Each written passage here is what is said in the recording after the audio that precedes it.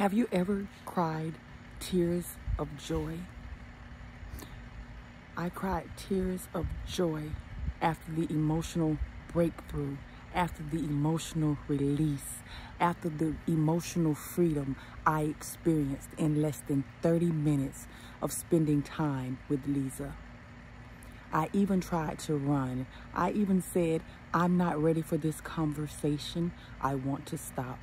And it was with gentle love and a gentle push that I was able to see something in a different perspective that had been a hindrance in my life, that had been a hindrance in my business, that had been a hindrance in my relationships. I had been going to counseling for 5 years for this very thing. Talking with Liza in less than 30 minutes.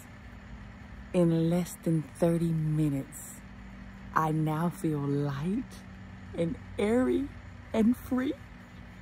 And for that, Liza, I want to say thank you. Thank you so much for honoring the space that I was in and the space that I am in now.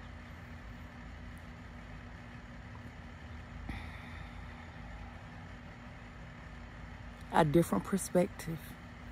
Oh my God, I feel so good. I feel so light and airy.